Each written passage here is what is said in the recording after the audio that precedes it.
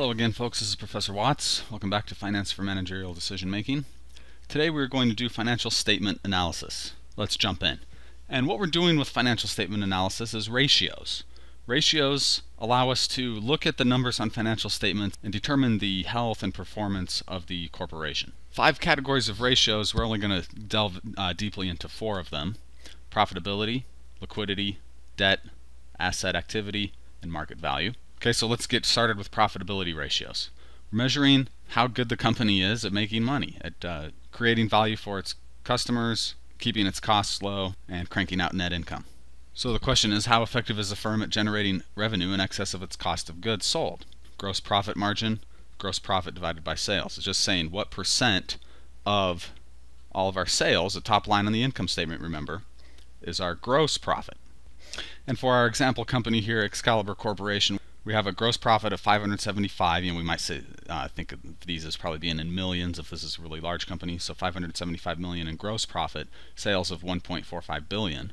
And so we just do that math there, 575 over 1450, and we see that about 40% of sales is represented by gross profit.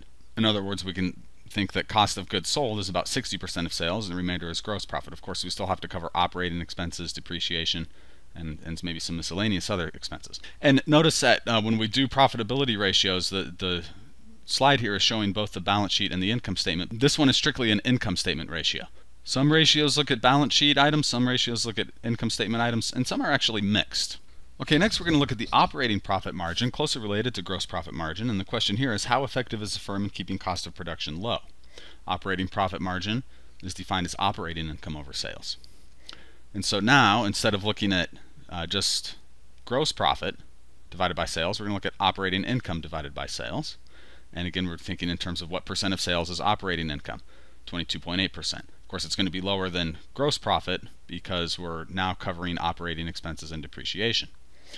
Okay, and this firm is still making a decent operating profit margin. Of course, when we ask the question, is this a good profit margin or not, the answer is really always kind of it depends. It's nice for it to be positive, of course. A positive ratio here means that the company is profitable, it's not losing money.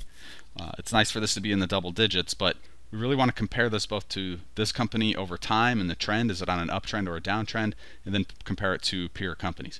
If competitors have an operating margin of 20%, we're going to say, great, we're doing better than the competitors.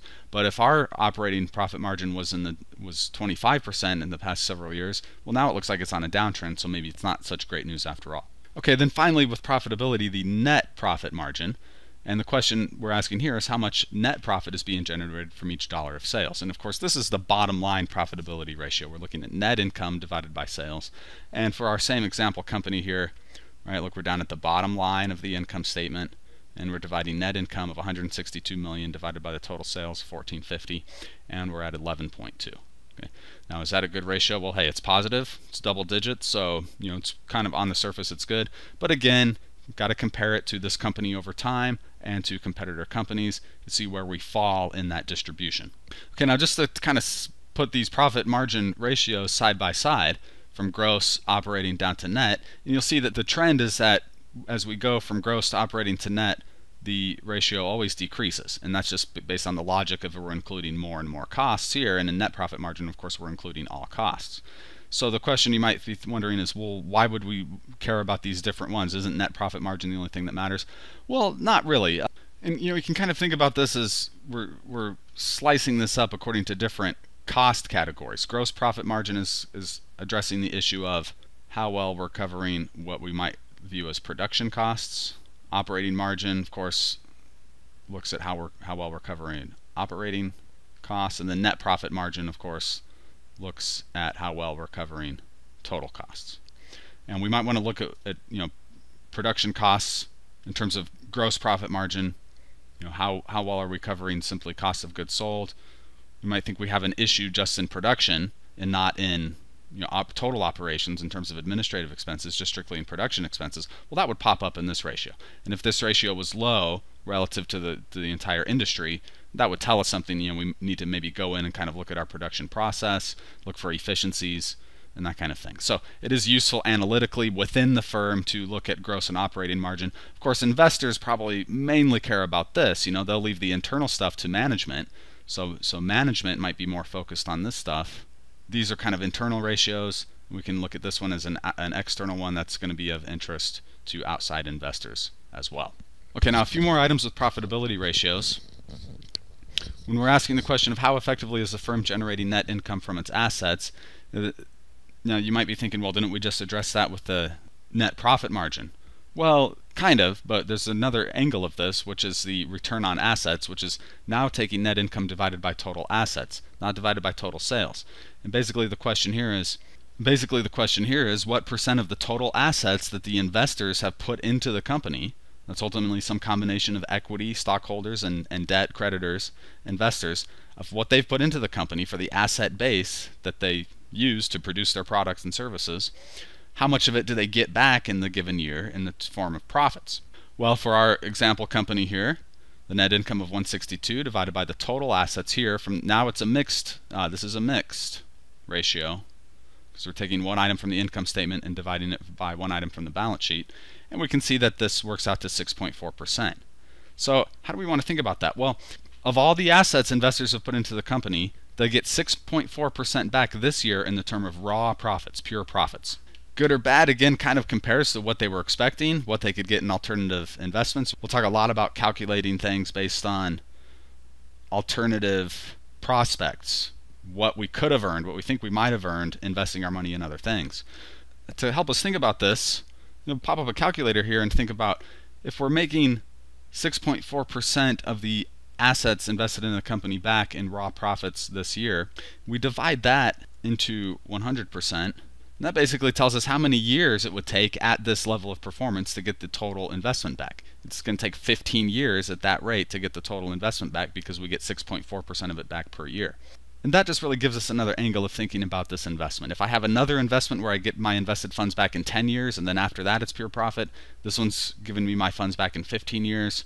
So that might shine some light on whether this is a worthy investment or not. And when I say worthy investment, we're talking about owning shares in this company. Okay, then finally with profitability, on a related note to the return on assets, is return on equity, which is asking how well is the firm generating returns strictly to its equity providers. And that's taking net income divided not by total assets now, but just by equity. And of course this is always going to be higher than return on assets because we're stripping out the portion of the assets that was funded by debt. In the case of this company, we can see that total debt here is about 800 some million. And that leaves 1,700 of the assets that are funded by equity, by ownership claims, by stockholders. So the requisite math here, net income divided by equity, 162 divided by that 1,700, gives us a 9.53%. And it's typically going to be the case for companies that are using debt wisely that the return on equity is going to be larger than their return on assets. If the return on equity is not significantly larger than return on assets, that kind of raises the issue for investors as to why is this company not using any debt at all. There are some good reasons to use debt. Of course, there's risk of using too much, but there's some tax privileges and some other, there's leverage, and there's some reasons that debt is sensible. So the difference between return on equity and return on assets kind of by itself is an indicator of how well a company is using debt. So you can already see that ratios never stand alone. We kind of want to look at a ratio in comparison to itself over time, one ratio in comparison to another ratio. There's a whole lot of different ways we can use ratios together to come up with a lot of meaningful insights. We're really kind of only scratching the surface in this lecture, but I want to just give us an overview of the different families and flavors of ratios that are out there for us to use. Okay, so now let's move on and talk about liquidity ratios. Liquidity ratios measure the ability of the firm to meet its short-term financial obligations. You can think of them as addressing the question, how liquid is the company, meaning how much cash does it have or can it have in a short period of time to pay its current liabilities, to keep itself going. Are there sufficient current assets to pay off current liabilities? What is the cushion of safety? Well, that is addressed by the current ratio, which is just taking all the current assets divided by all the current liabilities. And of course, you can kind of think of a natural benchmark for this number. If this is less than 1, the company's probably in trouble. It doesn't have enough current assets to meet current liabilities. If this is less than 1. So we might kind of think of a target for this. A minimum boundary is 1. And most analysts say that it's really healthy to be at 2 or higher.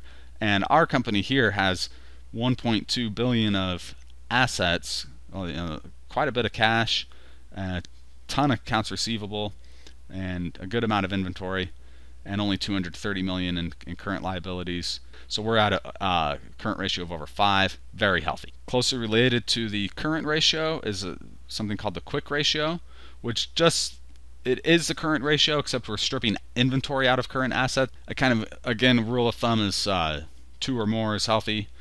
Once we strip out inventory, we see that we're dealing with about 600 over 230, so our current ratio is 2.63. On the surface, that looks fairly healthy, but again, we want to compare to ourselves over time and to competitor firms to see where we are in the mix. Okay, moving on now. Debt ratios. Debt ratios measure the relative size of the firm's debt load and the firm's ability to pay off its debt. We kind of drill down a little bit more with the debt ratios to see if a firm is over indebted. The first thing is just a basic debt ratio, total debt to total assets. So we find the total debt, which is the sum of the current and long-term liabilities, so 230 plus 600, divided by the total assets over here, which we had before. And we see that for this firm, it's a relatively low 33%. Kind of a benchmark here is that if this ratio, if your debt ratio, if it's greater than 1 or if it gets close to 1, you're probably in trouble. You're financing your whole operation with debt. You have very little equity stake, and that could be a sign of being over leveraged and too exposed to debt, which of course is very risky, and we'll talk more about that later on. And then we'll look at the debt to equity ratio, which divides total debt by just equity. What proportion of debt relative to equity is financing the firm? And in the case of our example company, again, the total debt is a 230 short-term plus 600 long-term debt divided by total equity now, which is just 1,700. So our debt to equity ratio is a little bit higher than our just basic debt ratio. It's approaching 49%. Is that good, bad, indifferent?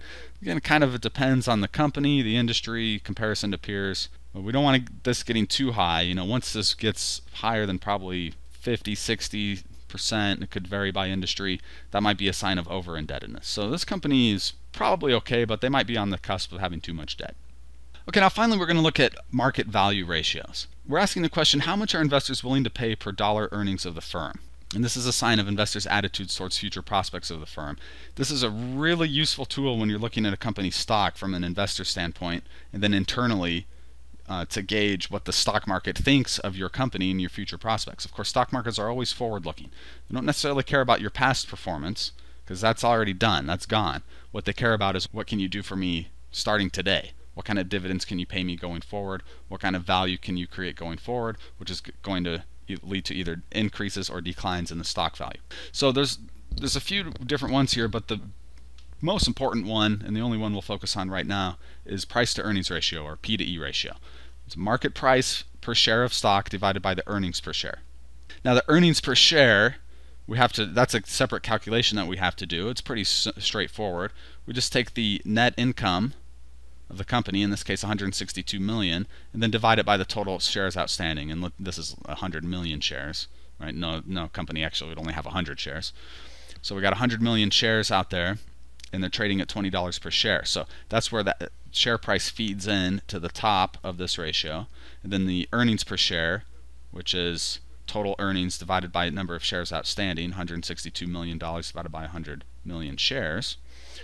And we might just break that out here. Earnings per share equals $1.62. So 20 divided by 1.62. Our P to E is 12.3. And the way Wall Street will talk about this, if you ever watch the financial news on TV, they'll say that it's trading at a 12.3 multiple to earnings, or sometimes they'll just talk about the PE ratio. And again, we'll ask the question, is that good, bad, indifferent? Well, of course it depends. It depends on what the rest of the market's doing. It depends on what the rest of the industry is doing, comparative, alternative possible investments.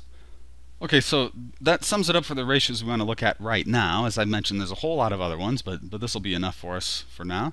A lot to chew on.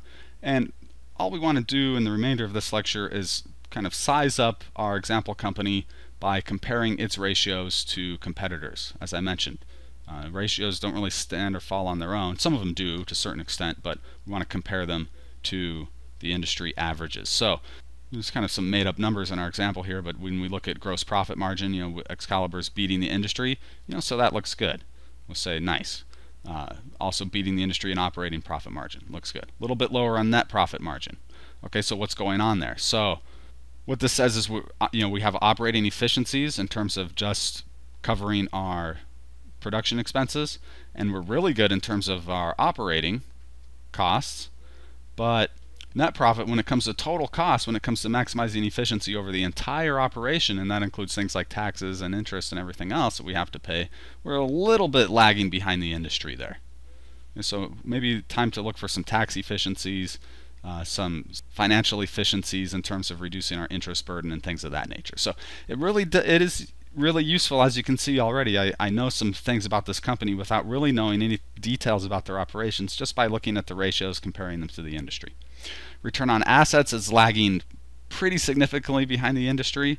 That tells me we're not utilizing our asset base really well. It might be time to sell off some non-performing assets. Might be time to trim down that asset base a little bit, so we can if we could get the same level of sales with a little bit leaner asset profile, we could probably get this ratio up. So I've got some managerial insights again. And then the return on equity is lagging substantially as well, which means that my stockholders aren't getting as much bang for their buck here as they could in these other companies. And that means unless we turn things around and improve performance, they're probably going to abandon Excalibur company and look to buy shares in the other companies in the industry.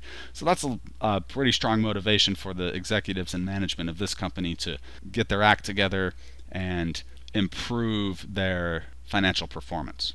Looking at liquidity, we see that Excalibur's current ratio, I mentioned that that's a really strong current ratio, and it's a little bit above the industry average.